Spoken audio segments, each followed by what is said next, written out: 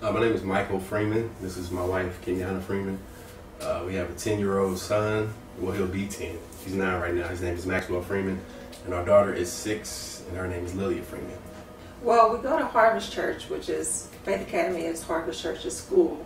And so it just was a natural thing for us to put them in that environment.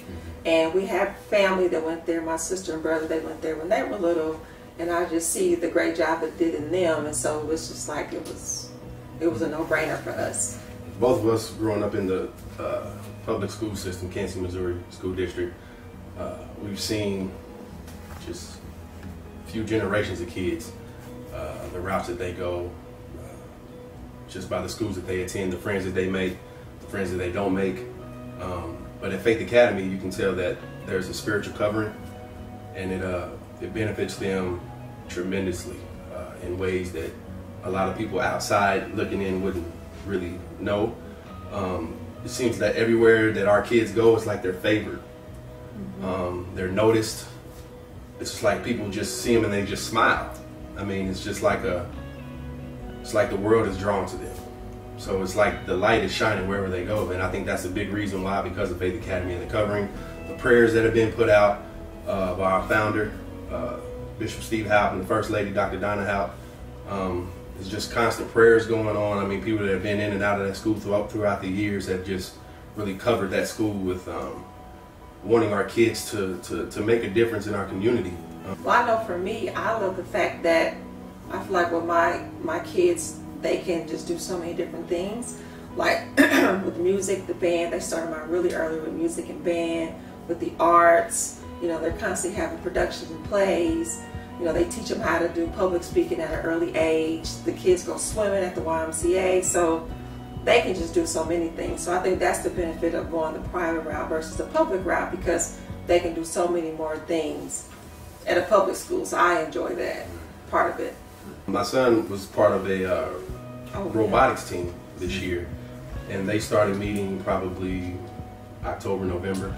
Part of a robotics team. We didn't have robotics in school growing up, so it was like, what is this? What's going on? But they actually went to Houston, Texas in April and competed against kids from all over the world.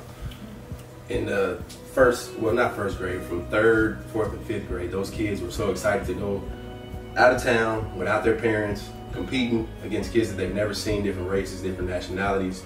So that was a big bonus, just to expose them to something that they probably wouldn't be exposed to going to a public school. So that was a good thing to take advantage of, being part of Faith Academy. Perfect. I think that just the public school system itself saw the change when they took prayer out of school. I know I was a part of the, I could just see the difference. And so I think that it goes hand in hand, with spirituality and with your education. And so when you have those two together, it's just even more dynamic. I think you shouldn't separate the two. Just so much going on in the world today. People need the spirituality side of it more than ever. I mean, Jesus Christ is what keeps us. The God covering keeps us. The God factor is what keeps the kids favored. It makes them stand out.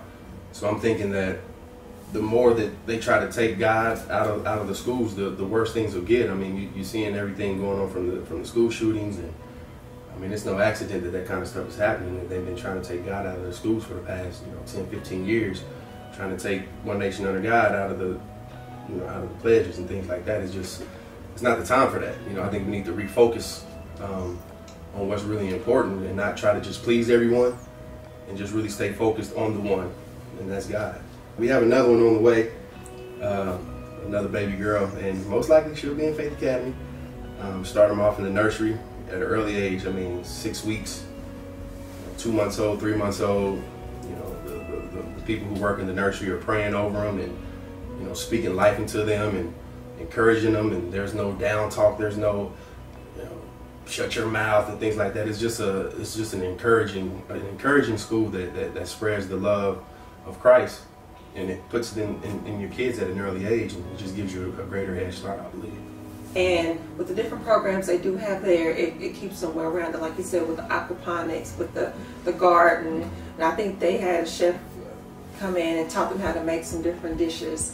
So I know from our kids, we see how they're well rounded. Like my daughter, her teacher a couple of years ago, she came home and was teaching me about manners, you know, that she learned from school. And so I think, you know, and there's a level of safety too that's there kind of off, but you feel safe, and that means a lot, you know, to a parent. And as far as music, they teach the kids how to play music at an early age, but also the kind of music that's being put in them at school. They have praise and worship just about every day, and just listening to my kids when they're just walking around the house, the kind of songs that they're singing. I mean, How Great Is Our God, and you know, Tasha Cobb's music, and just all these different Christian artists are being put into their spirit, and that's what's coming out of them instead of the, you know, the mumble, hip hop, rap. And I mean, we know that music and we hear it. You can't get away from it, but it's just what's being put into them is just so important at an early age because they're so impressionable. So we like that what they're being fed there is just very, very important, as opposed to just letting your kids just see and listen and do anything at public schools. I'm pretty sure what's going on right now. I would say that you definitely will see the results at an early age, and you will feel like that. I know the motto is training up leaders to impact generations, and I know we can only speak from experience with our kids. I do feel like I have future leaders in my house, just how they carry themselves. My son walks with his chest up, and my daughter, she's a girl, but she walks with her head up. So I think that, you know, that your child is developing into a leader just by going to Faith Academy, because it allows them to be themselves and to express themselves. Along the same lines of what she was saying as far as the training up leaders to impact generations, our bishop, our founder, he is really proud of the fact that the school's 25 plus years old now. 25, 26 years. Yeah, something than that. Maybe 28, something like around there. Yeah. But he boasts in the fact, and he's proud of the fact that every kid that's graduated from Faith Academy, not one has went to jail. Oh yeah. Not one has went to jail. Yeah. There's no, you know, going to see anybody in prison. There's no court hearings that need to be presided to. I mean, it's just that they're being fashioned. They're being cultivated in a way that you know that they're solid. You don't have to worry about your kid when they're there. They're safe. The word of God is being put into them each and every day. It may be a sacrifice because it is a private school and it does cost, but the result out of that sacrifice will just pay dividends just time in and time out. So if you're thinking about it, if you're kind of on the edge, I encourage you to look more into Faith Academy, see what all it has to offer, because it's just the beginning. It's here to stay, and it's going to do nothing to get better. We're seeing the benefits of it, my wife and I, and we're just proud that our kids are Faith Academy Lions.